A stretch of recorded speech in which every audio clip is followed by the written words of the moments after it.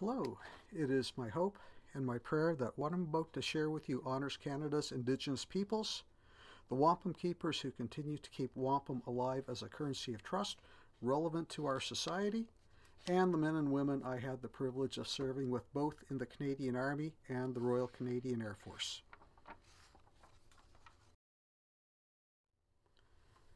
I'm Tim Petresh, a Canadian of Ukrainian heritage and an independent educator from Winnipeg, Manitoba.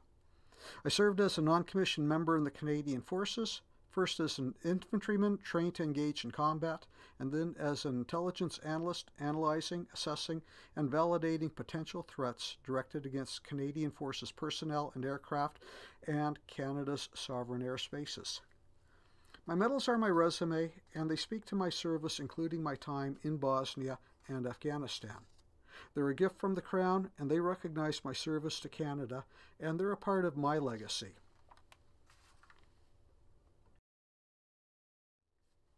Today, I am reinventing myself as an independent educator, and for over 7 years, I'm blessed to work with numerous students as their teacher. A substitute teacher, but their teacher nonetheless. These children represent a wide swath of Winnipeg's population, some privileged, some marginalized. But it doesn't matter which school and where in the city they're in. Privilege and marginalization are ubiquitous. The military left an imprint as to who I am now.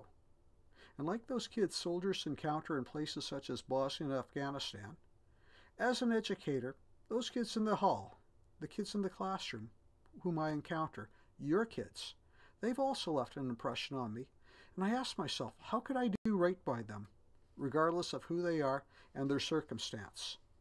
How can I engage them in a way that reflects the value they already have, but cannot yet see it?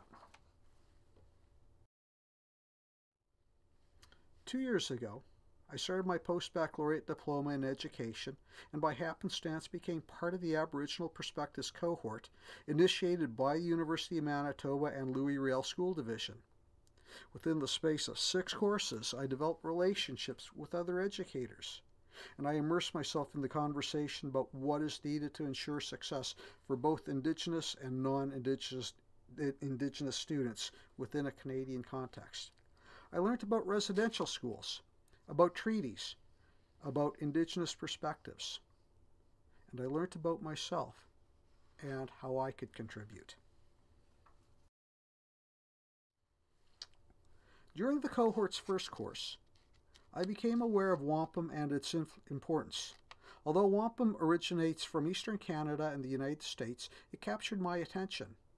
Any discussion of political, religious, economic, or social significance was not considered complete without exchanging wampum belts or strings that spoke to the issues at hand.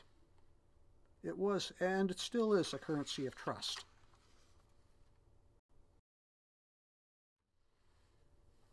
The wampum belt which is shown on this slide is a treaty. It's not one of ink and paper, but it was originally made from shell beads and sinew strung into a pattern to make a belt. This one is called the two-row belt, or is the Kaswenta. It's a mnemonic device that records the first treaty between the Haudenosaunee, the Iroquois Federation, living along the Hudson River, and European newcomers, the Dutch. It's made of purple and white wampum beads carved from quahog shells, and the original belt was created just over 400 years ago, and it ratified a treaty between the two peoples. It's still a significant artifact of political relevance. The white signifies the river, and the 2 purple stripes represent both peoples traveling down the same river in their canoes and boats. The Iroquois in their canoes, the Dutch in their boats. They're sharing the river, they're sharing the land and its resources, and they're not interfering in each other's affairs. For me, wampum became a connecting file.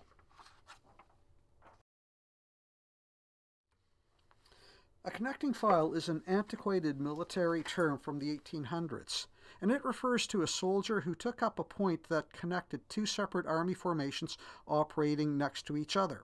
These formations could be a brigade, it could be a division, it could be a regiment, but they were operating independently, but with the same aim and objective.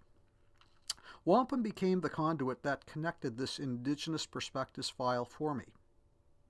My medal signified to me that as a veteran, the Crown would honor my service should I ever need assistance. Now, when I learned of the two-row wampum and its significance, I connected it with the treaty medals. And I immediately thought of my own medals and what they represented in terms of relations between the Crown and veterans, and Canada's First Nations, and the treatment they received from the Crown.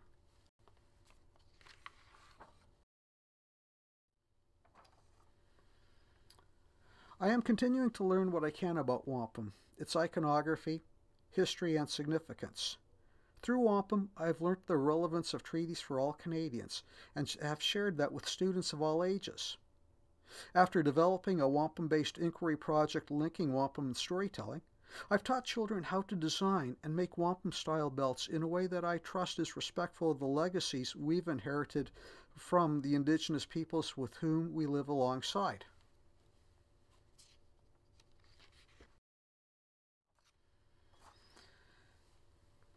After almost 2 years of studying wampum, reflecting on it and its significance, I designed a wampum-style belt that reflects my worldview and philosophy of education.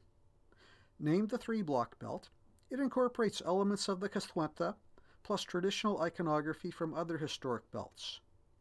While it was not created by an Indigenous purpose, my purpose behind the creation of this artifact was it was a rediscovery of a vision, of a shared vision for this country at a personal level.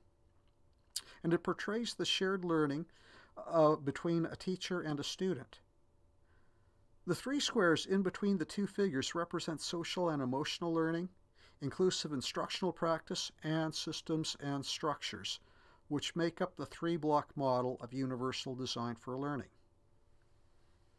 Now, wherever I teach, I bring my belt with me. Sometimes I bring it out and I share it with my students, and the response, especially among Indigenous and Métis students, has been reaffirming. Several weeks ago in a suburban Winnipeg school, an adolescent boy of Métis heritage was especially drawn to it, and he was able to tell me the gist of what it said. For him, it was a particularly powerful piece. While I do not always share it with my students, it does remind me as to who I am in the classroom for. Soldiers often say that you can leave the Army and your regiment, but it never leaves you. That is true. However, through time and the support of like-minded professionals who welcome me back into education, my past is becoming background. I'm building a new future, and without marginalizing my personal history, I'm able to offer a perspective and a voice that any student, Indigenous or not, would find credible.